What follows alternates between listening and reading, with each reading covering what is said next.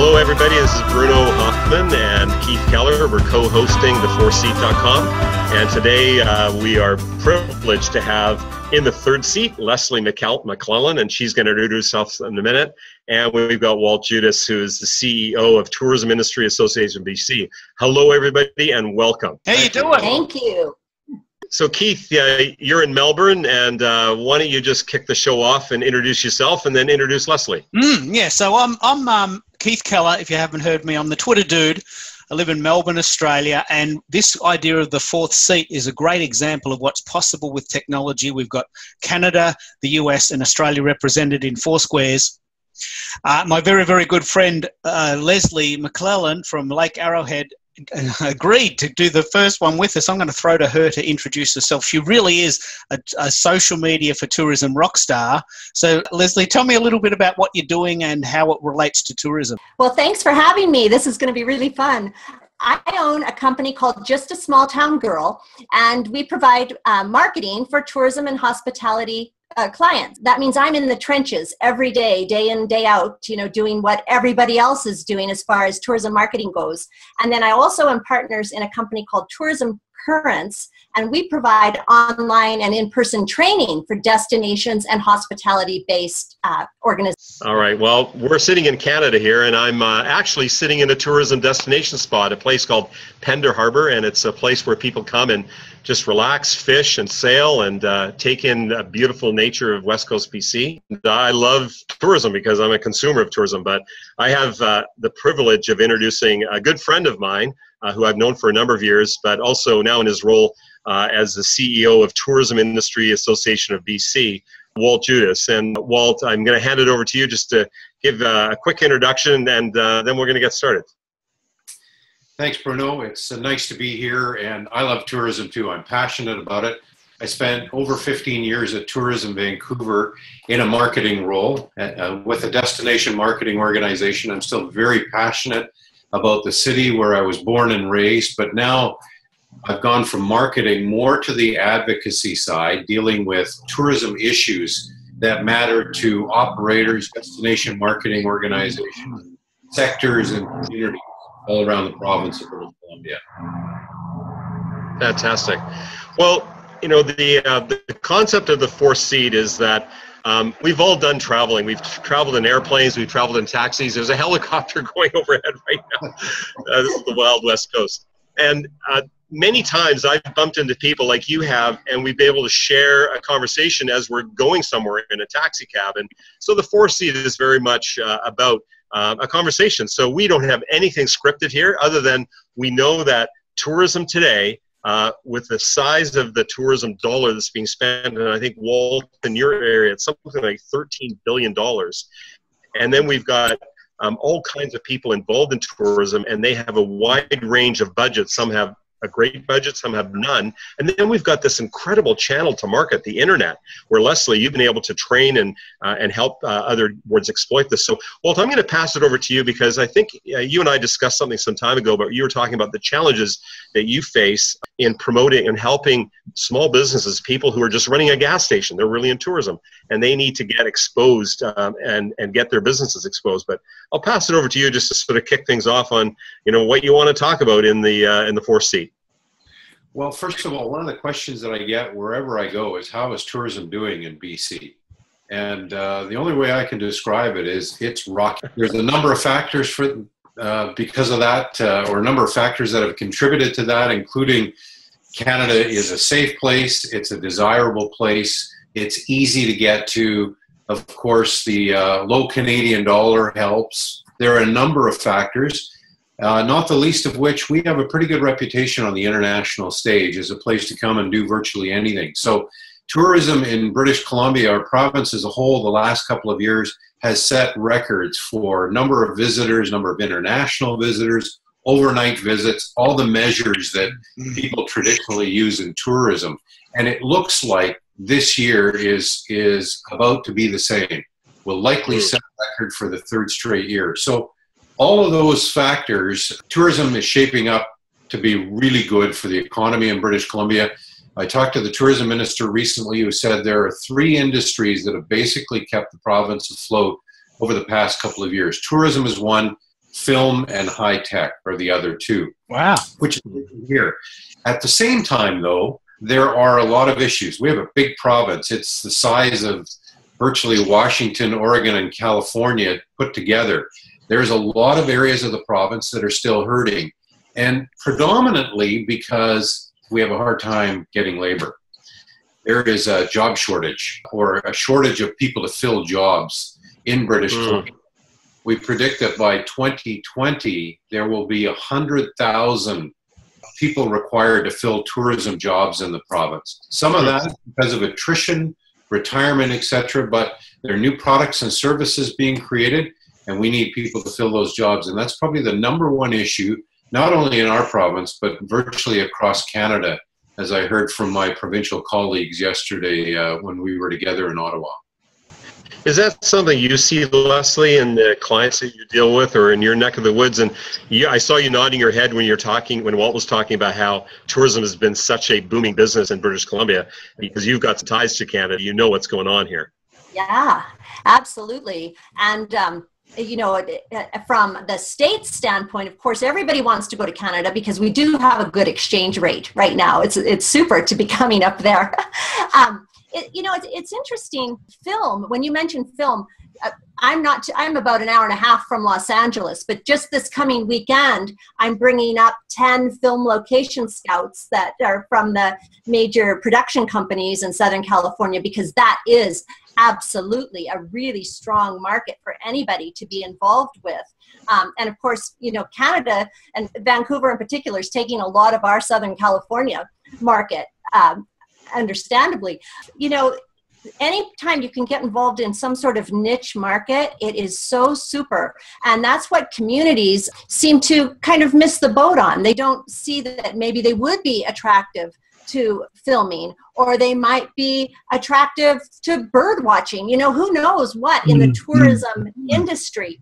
But a lot of times I find that some of these smaller communities, of course, they're gems, but they're not focusing necessarily on what their strengths are. Do you find that's something that happens in your neck of the woods, Walt? No question. It's funny that you mentioned film tourism. Last week, we hosted a summit at a place called Sun Peaks, which is a mountain resort near Kamloops, British Columbia. It's about 4 hours from Vancouver or so. And one of the sessions was specifically on film tourism. We had film commissioners. We had somebody that studies film tourism. We had a DMO, or a destination marketing organization, actually looking at what their strengths are and figuring out that a show that is being filmed in that community, it's Richmond, which is a bedroom community of Vancouver, a city in its own right with a couple 100,000 people, has a show called Once Upon a Time. It's filmed in Steveston, which is a great area. If you've ever been there, it's a wonderful place to go, and it's got a lot of character, but it's known as Storybrooke. Well, they've now taken the notion of Storybrooke and combined it with Richmond and Steveston and figured out there are people that want to travel from around the world just to see that location. And what they've done is taken it a step further to say, listen, we can leverage this. So why don't we put the filming schedule online, allow people to see when the show is being filmed, and that in turn attracts even more people to the community. They've gotten merchandising rights and sell it right in Steveston. So they've leveraged what is a wonderful little spot in Richmond called Steveston. It's used for filming. They've leveraged that opportunity to draw attention to their destination, and they're doing it right because, to your point, they're building on their strengths. Whereas many who have films in their community or television shows are completely missing the boat. Absolutely. But, oh, wow, I'm so glad you've talked about this, because what a great case study. You know, I'm going to be using that and talking about them, because that's absolutely fantastic. And, you know, that it's interesting about talking about the need to find employees. I don't see that so much in this, at least in California. We seem to have plenty of tourism folks, but you know, tourism is such a fun job. And like, even when you reference the gas station attendant, good grief, you know, they're our best ambassadors, aren't they? I mean, anybody that's a frontline person. And I think So often they don't realize that they are really tourism ambassadors for us. They're an extension of all of our marketing departments, more or less. Yeah, and as Bruno mentioned that, I thought about it. You know, if you're in a resort, and let's say the resort has a marina, the gas station at the marina is predominantly in tourism. Absolutely. Yeah. And yet people don't recognize it. And I think that's part of the issue. If you think about tourism, it's multiple sectors. And in some cases, people that are working in those sectors, the restaurants, for example, or retail, don't recognize that they're a significant part of the tourism industry. And that's one of the biggest problems. And it's why tourism has a difficult time, sometimes as an industry or as a business sector, getting the recognition that it deserves by government and decision makers when they're considering policy, etc. I'm sure you're familiar with this too, but that's part of what we need to do as a sector, a business sector, is educate people. Here are the range of jobs in tourism. They're not all low-paying jobs. There is some low-skilled labor required, to be sure. But in our province, tourism actually pays probably 30% more than minimum wage for people to start in the industry. So it's a good entree to getting some experience, but can lead to an exceptional career for many people. On the issue of labor, the summertime is when there's a student workforce that comes online, and they're all looking for jobs. And I've heard through, especially in Vancouver, it's hard to find jobs. So is there a gap that I'm missing with this labor force that comes on in the summertime called the students, and there's tourism booms higher, I would imagine, in the summertime, that there wouldn't be an opportunity to meld those two together? Well, theoretically, you're right. There should be an opportunity to meld those together. I think what's happened, what we've seen often, is that the types of jobs that are available, students don't necessarily want. You know, it's a lot of weekend work or shift work, or perhaps in an area or a place that isn't convenient to where they live.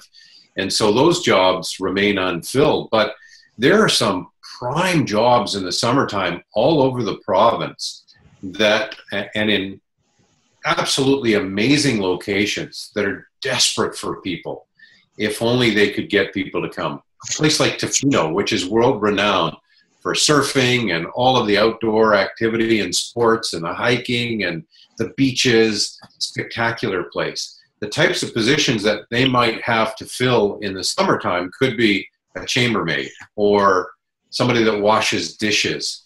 And believe it or not, they can't seem to retain people in those positions. They might even try to attract them from across the country. And I've heard stories about hiring 6 people at a terrific resort. Not one of them lasted more than 6 days because they found the work too hard. Can I ask a series of questions about this?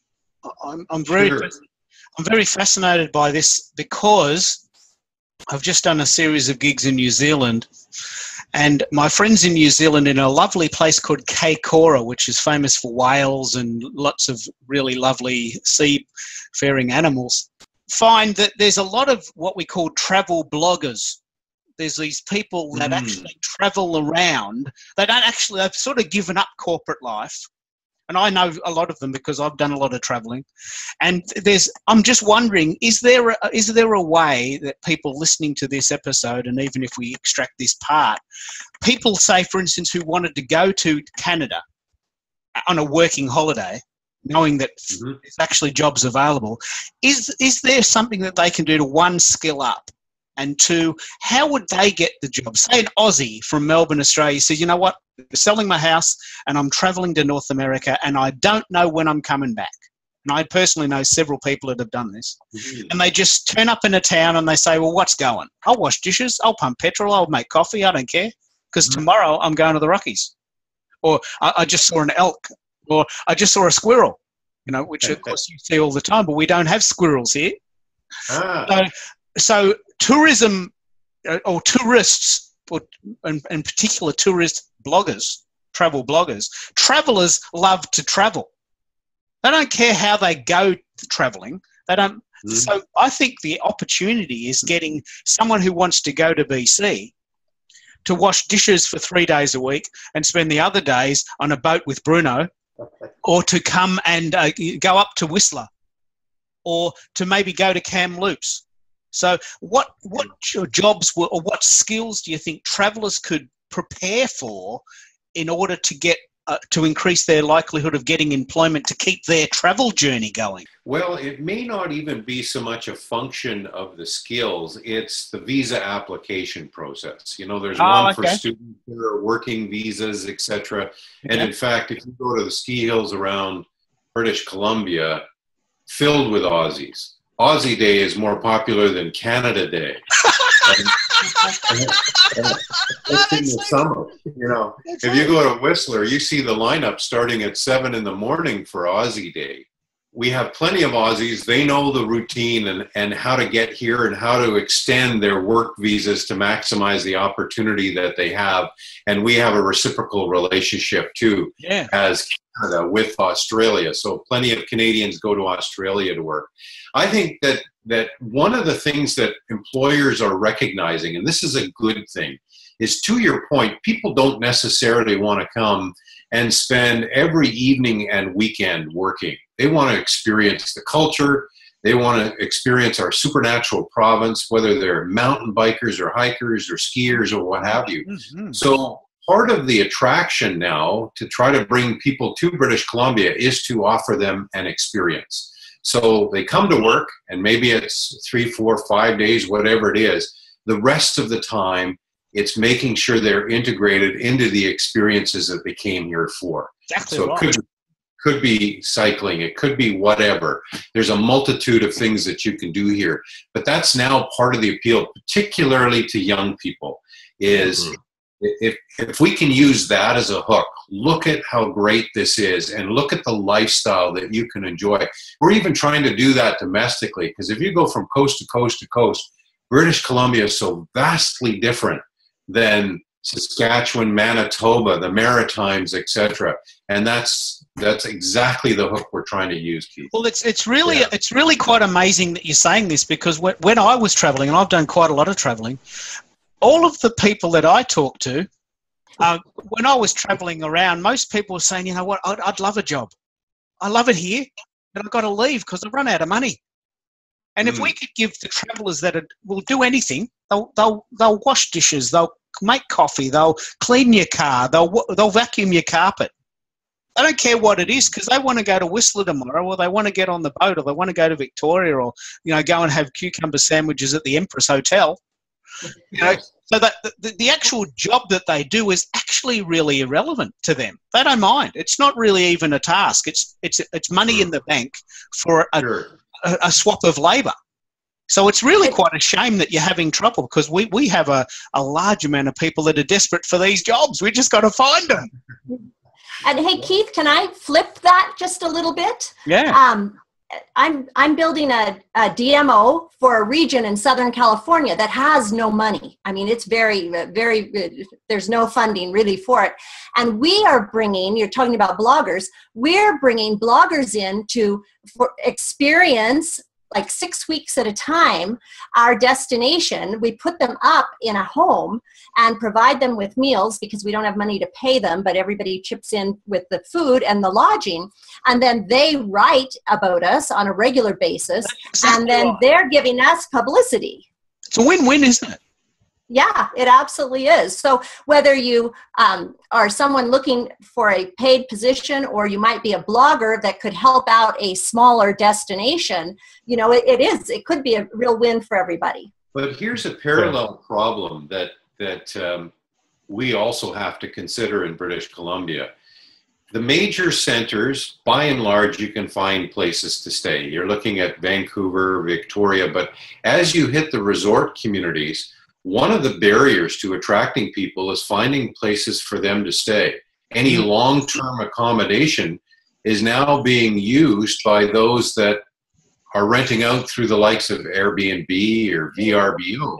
So in as much as you might be able to attract somebody to one of the ski resorts, if they can't find adequate accommodation on site for a reasonable price, You just don't get them there. So it's you're so right. Last night I took the owner of the marina here. He runs a little resort with some cabins at the Harbor Resort, and it's now June, but he's maxed out, and I think he's got about 10 cabins and some tenting sites and 4 hotel rooms, and he says my biggest constraint is accommodation. He says I could build another 6 or 8 cabins and they would be booked solid for the rest of the year. So you're absolutely right. These places people want to come here. If they don't want to stay in tents or sleep on the ground, they've got to find some place to stay. And he said he'd love to have 5 or 6 or 7 more cabins because he would fill them. Why don't we just go around the horn a bit and just summarize a couple things? Leslie, I'm really keen about hearing how you have helped some of your smaller budget communities promote their brand, and using the internet is such a great vehicle and a low-cost way of reaching out to the rest of the world to talk about your brand and your product. So you could share a little story. That would be great as an anecdote, and then we'll move over to Walt. Well, I'll use Lake Arrowhead, the community that I live in, because in 2008, our budget was slashed to absolutely zero. And that was when I got involved with social media out of complete desperation. It wasn't because, I thought I wanted to be cutting edge or anything like that. I had no other choice. And I marketed for 2 years, Lake Arrowhead, competing with Disneyland, the deserts, the beaches, but marketed solely via social media and primarily via Twitter and hashtags. And, hashtags for any community, I believe, are a saving grace, but you have to get your community behind Twitter or behind Facebook, to get them going. But you just can't beat social media. It's a total gift for no budget or small budget communities, for sure. Leslie, if somebody wanted to reach out to you, how can they get a hold of you as we wrap this up? Where can they find you? How do they get a hold of you? They can find me on Twitter at Leslie McLellan, and then also email me at leslie@justasmalltowngirl.us. Well, just in summary, we so appreciate your time, spending time out of your day and your family time to be with us. But just in summary, a couple of things maybe in closing, and I love the challenges you talked about today, and then how do people find out about what's going on in British Columbia and tourism? Well, thank you for that, Bruno. I want to pick up on something that Leslie was just talking about on the social media angle. One of our goals as an organization is to see that tourism is recognized as one of British Columbia's leading and sustainable business sectors. And so most recently what we've done is coined the handle BC Tourism Matters, or hashtag BC Tourism Matters. And that's great. Yeah, in doing so, we've actually had a lot of our members, the sectors and the DMOs and even the Minister of Tourism in the province, start using that hashtag. So every time we do something that is significant for tourism, it's essentially broadcast via social media using that hashtag. It's Tourism Week in Canada.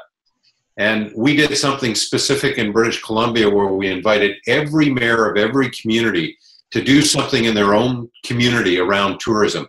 Maybe it's going to a visitor center, maybe it's an airport, a cruise terminal, a major attraction.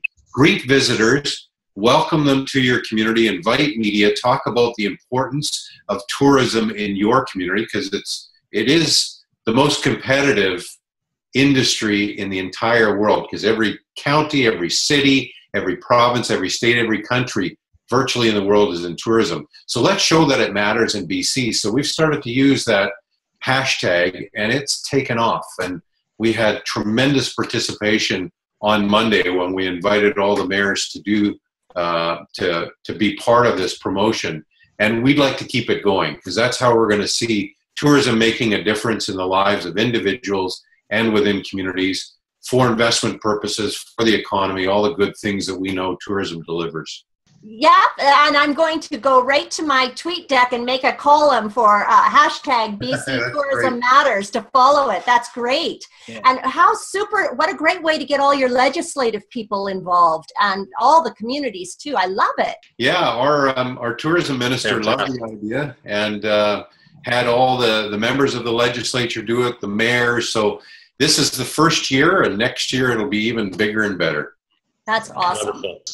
So this is the first of many, many of these ideas to come. You can find out more at The Fourth Seat on Twitter. You can find out more at www.thefourthseat.com. We're going to be featuring Walt and Leslie's wonderful interview as an audio, as a video, and as a transcript, so you can take part in whatever way you find. We'd love to hear what you think and who you'd like to have in the third and fourth seat. This is the first of many, many, many of these to come on. I'm so excited. It went so well, and we've had such like almost the ideal scenario for our inaugural session. Wouldn't you think? I think so. And what I'm looking forward to is having both of you participate again. If we can do this again, maybe in the off season in the wintertime, and see what new challenges are there, and see if that some of the hashtags that you're using, Walt, working, and Leslie, maybe we can drag you up to Canada and bring some employees with you. Fantastic. This was really super. Thank you so much. You're very welcome. Thank you, everybody, and let's sign it off now.